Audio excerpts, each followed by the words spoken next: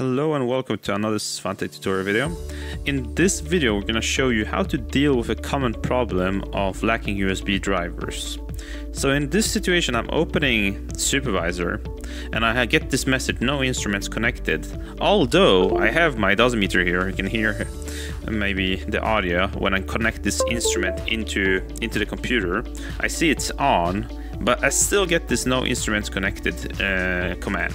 So this is a common issue among some of our clients that download our software, and when you download our software the USB drivers should be downloaded with it, but sometimes due to antivirus, firewall issues, it gets removed.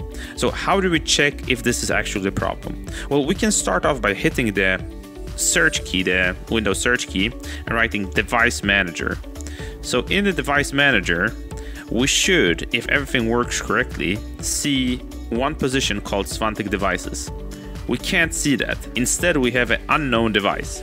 So this is a tell that we do not have the USB drivers. We have an unknown device here instead of SVANTEK devices. So how do we get the USB drivers? Well, we begin by opening our web browser and we go to SVANTEK.com. In SVANTEK.com, we go to the support tab right here and to the software download tab. Now remember, you need to be registered and logged in to be able to download stuff from here. Registering is fast and easy and you can do it by clicking my account right here.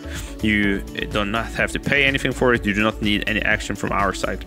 Now the USB driver packages are down here in the bottom. You can simply click download here.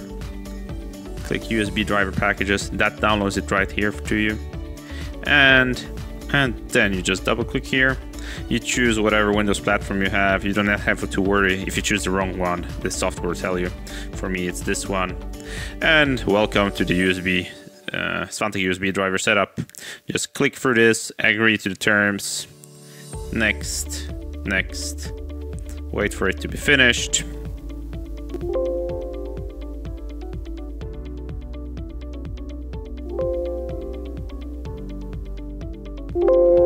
And then you close, and you can now check.